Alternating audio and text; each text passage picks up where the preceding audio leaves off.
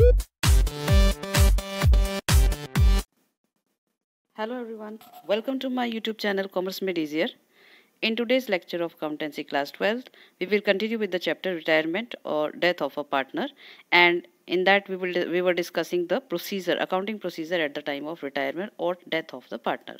So in that we have already discussed about the new profit sharing ratio and the gaining ratio and valuation of goodwill at the time of retirement, and now we will discuss the preparation of revaluation account at the time of retirement or death. In the both the cases, retirement or death, the accounting procedure of preparation of revaluation account is same.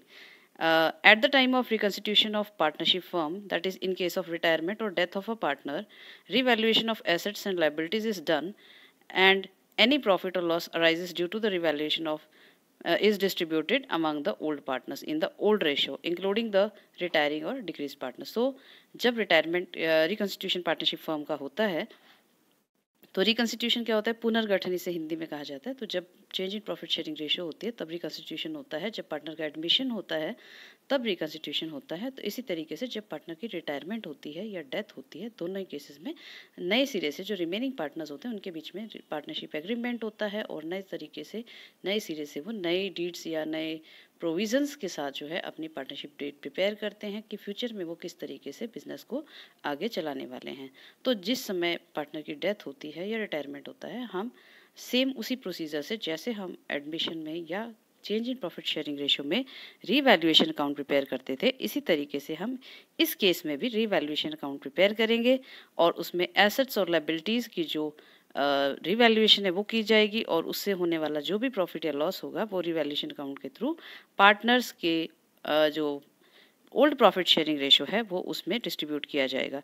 तो old partners जिसमें कि जो retiring partner है या decreased partners है वो भी शामिल होगा. इट मीन्स कि उसे भी उस प्रॉफिट में या लॉस में शेयर करना होगा जो रिवैल्यूएशन से हुआ है.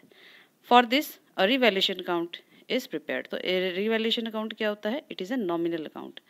Is prepared and increased or decreased value, that is difference is recorded in the revaluation account. तो revaluation account जैसे हम पहले भी डिस्कस कर चुके हैं पिछले केसेस में एडमिशन और change in profit sharing ratio में. तो revaluation account basically it is a nominal account और उसमें जो है debit all expenses and losses, credit all income and gains rule को फॉलो किया जाता है. तो debit all expenses and losses यानी कि रिवैल्यूएशन अकाउंट डेबिट साइड में जो decrease in the value of assets हुआ है या इंक्रीज इन लायबिलिटी होगा वो हम डेबिट साइड करेंगे और डिफरेंस से करेंगे. तो जितने डिफरेंस जिन एसेट्स से लायबिलिटीज़ में कोई चेंज नहीं हुआ है वो पहले भी इतनी थी और रिकन्स्टिट्यूशन के बाद भी वही वैल्यू है, तो उसको हम इसमें रिकॉर्ड नहीं करेंगे. सिर्फ जो इंक्रीज या डिक्रीज्ड वैल्यूज़ होती हैं, डिफरेंस दैट इज़ जो एसेट्स और लायबिलिटीज़ की वैल्यू में होगा उसी को हम रिकॉर्ड करेंगे. तो क्रेडिट और इनकम एंड गेन्स यानी कि जो क्रेडिट साइड है हम उसमें जो इनकम है जो हमारे को कोई इंक्रीज़ हुआ है, अनरिकॉर्डेड कोई एसेट है या कोई एसेट की वैल्यू में इंक्रीज़ हुआ है और लायबिलिटीज़ में कोई डिक्रीज़ हुआ है, उसको हम इसमें रिकॉर्ड करते हैं क्योंकि हमारे लिए फ़ायदा होता है. लायबिलिटीज़ में हमें कम पेमेंट करनी पड़ेगी, इससे हमारे को जो है प्रॉफिट होता है. इस वजह से हम रिवैल्यूएशन अकाउंट प्रिपेयर करते हैं. तो डेबिट और क्रेडिट साइड को हम जो है चेक करेंगे. तो अगर डेबिट साइड ज़्यादा होती है तो हमें लॉस होता है, क्रेडिट साइड ज़्यादा होती है तो हमें प्रॉफिट होता है. तो उस प्रॉफिट को ओल्ड पार्टनर्स में ओल्ड प्रॉफिट शेयरिंग रेशियो में हम डिस्ट्रीब्यूट करते हैं. राइट. तो अब हम जो है इसको एक एग्जाम्पल की हेल्प से समझते हैं किस तरीके से हम रिवैल्यूएशन अकाउंट रिटायरमेंट और डेथ के केस में प्रिपेयर करते हैं. All right, let's do the example.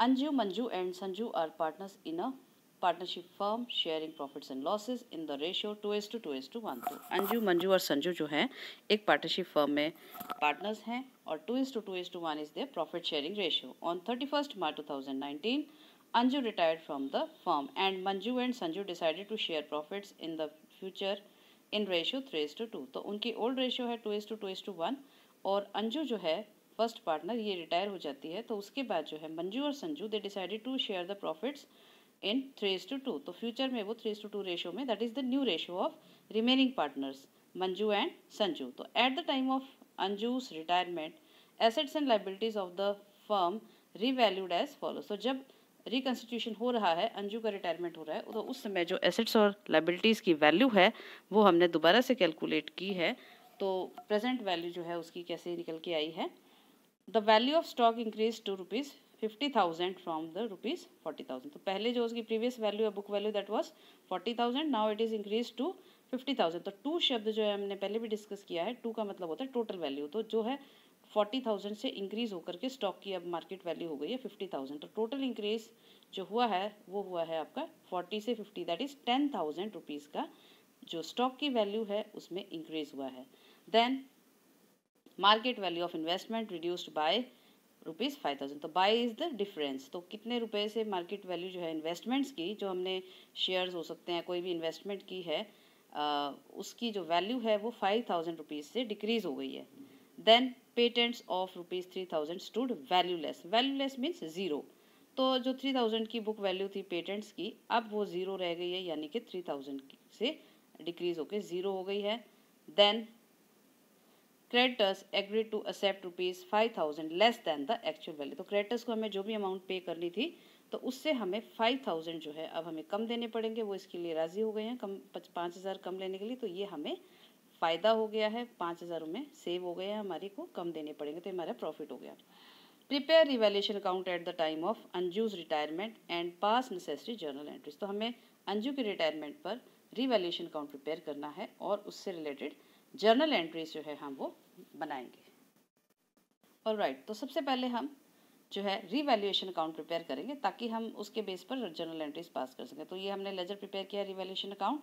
Debit side हम जिन एसेट्स की या वैल्यू डिक्रीज हुई है उसको लिखेंगे, या जिस लायबिलिटीज़ की वैल्यू इंक्रीज होती है उसको लिखा जाता है। क्रेडिट साइड में जो है जिन एसेट्स की वैल्यू इंक्रीज हुई है या जिन लायबिलिटीज़ की वैल्यू डिक्रीज होती है उसको लिखा जाता है। तो यहाँ पर इन्वेस्टमेंट हमारी जो है उसकी वैल्यू 5,000 से डिक्रीज हो गई थी, उसको हमने यहाँ पर रिकॉर्ड किया है to investments account 5,000। Then patent जो है वो वैल्यू लेस हो गए थे, उनकी कोई मार्केट वैल्यू में ज़ीरो हो गई थी, तो पेटेंट्स में हमें लॉस हुआ है 3,000 का, इन्वेस्टमेंट में लॉस हुआ है 5,000 का, वो हमने डेबिट साइड रिकॉर्ड किया है। देन बाय स्टॉक अकाउंट, यहाँ पर स्टॉक की वैल्यू जो थी 40 से इंक्रीज होकर के 50 हो गई थी, तो टोटल जो डिफरेंस है दैट इज़ 10,000। तो ये हमें बेनिफिट हुआ है 10,000 रुपीज़ का। एंड क्रेडिटर्स जो है they agreed to accept 5,000 rupees less than the actual book value. तो जितने भी हमें पैसे देने थे उससे 5,000 रुपीज़ उसको जो है हमें लेस पे करने पड़ेंगे, इससे हमारे 5,000 रुपीज़ सेव हुए हैं, ये हमारे लिए प्रॉफिट है। तो टोटल जो हमारे को क्रेडिट साइड का बैलेंस है जो हमें फ़ायदा हुआ है रिवैल्यूएशन से एसेट्स और लायबिलिटीज़ की, दैट इज़ ₹15,000। और उसकी तरह से जो हमें लॉस हुआ है रिवैल्यूएशन से एसेट्स में हुआ है, इन्वेस्टमेंट और पेटेंट्स में, टोटल हो गया हमारा सम 8,000। तो 15,000 माइनस 8,000 इज इक्वल टू 7,000। तो हमारे पास जो है जो हमें प्रॉफिट हुआ 15,000 का और जो लॉस हुआ हमें रिवैल्यूएशन से 8,000, जब हम प्रॉफिट में से लॉस को माइनस करेंगे तो हमारे पास फिर भी 7,000 का प्रॉफिट बच रहा है रिवैल्यूएशन से। That profit on revaluation will be distributed among the old partners in the old ratio. तो ओल्ड रेशियो वॉज 2:2:1। तो इसमें हम जो है the profit on revaluation transfer to A Anju 2,800, Manju 2,800 rupees and Sanju जो है 1,400 रुपीज़। इस तरह से हम 7,000 को 2:1 रेशियो में डिस्ट्रीब्यूट कर देंगे। So after preparing the revaluation account we will pass the journal entries. तो जर्नल एंट्रीज के लिए सबसे पहले हम जो है डेबिट साइड की एंट्री बना लेते हैं। रिवैल्यूएशन अकाउंट यहाँ पर मैंने कंपाउंड एंट्री बनाई है, तो एक एंट्री मैंने बनाई है revaluation account debit 8,000 to investment account to patents account. तो इन्वेस्टमेंट 5,000 टू पेटेंट्स अकाउंट 3,000। तो decrease in the value of assets debited to the revaluation account, ये जर्नल एंट्री की नरेशन हमने यहाँ।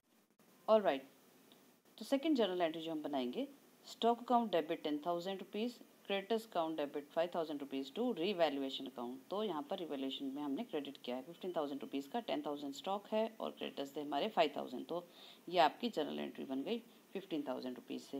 Then increase in the value of assets and decrease in the liabilities credit to the revaluation account, that is the narration for this journal entry. Then at last we will pass journal entry for the profit distribution. तो revaluation account debit 7,000, ये हमारा profit हुआ था, जो difference हमने निकाला था debit और क्रेडिट का, टू अंजू कैपिटल अकाउंट, हमने इसमें कैपिटल में अकाउंट में क्रेडिट कर दिए हैं 2,800, to Manju capital account 2,800, to Sanju capital account 1,400। तो ये हमने इसके प्रॉफिट को जो है हमने डिस्ट्रीब्यूट कर दिया है पार्टनर्स के कैपिटल अकाउंट में। तो profit on revaluation account transfer to partners capital account in the old profit sharing ratio 2:2:1, ये हमने इसके नीचे नरेशन लिखी है। तो जिस तरह से प्रॉफिट होता है उसी तरह से कई बार रिवैल्यूएशन में ज़रूरी नहीं है कि हमेशा ही प्रॉफिट हो, कभी कभी हमें लॉस भी हो सकता है। तो जब हमें लॉस होगा तो हम इस एंट्री को उल्टा कर देंगे, इन्वर्स कर देंगे, तो उस समय पार्टनर्स के कैपिटल अकाउंट को डेबिट कर दिया जाएगा। Anju capital account, Manju capital account, Sanju capital account debit to revaluation account. तो इस तरीके से जब लॉस होता है तो हम उसमें पार्टनर्स के कैपिटल अकाउंट को डेबिट करते हैं और रिवैल्यूएशन अकाउंट को क्रेडिट करते हैं। तो जैसी भी सिचुएशन होती है उसके अकॉर्डिंग हम जर्नल एंट्रीज बनाते हैं। तो ये आज का हमारा टॉपिक था रिवैल्यूएशन अकाउंट प्रिपरेशन से रिलेटेड। तो आशा है आपको ये वीडियो समझ में आया होगा और इस टॉपिक से जो है आप और ज़्यादा न्यूमेरिकल्स प्रैक्टिस करिए और इसमें अपना परफेक्शन लाइए, क्योंकि ये अकाउंट जो है बहुत इंपॉर्टेंट है सभी चैप्टर्स में, चाहे वो change in profit sharing ratio हो, चाहे वो एडमिशन ऑफ पार्टनर हो, चाहे रिटायरमेंट हो, चाहे डेथ हो, सभी में इसको प्रिपेयर करना आवश्यक होता है। तो आज के लिए इतना ही, और आपको आज का हमारा वीडियो कैसा लगा आप हमें ज़रूर बताइए और हमारे इस वीडियो को लाइक कीजिए, शेयर कीजिए and don't forget to subscribe my channel. Thank you.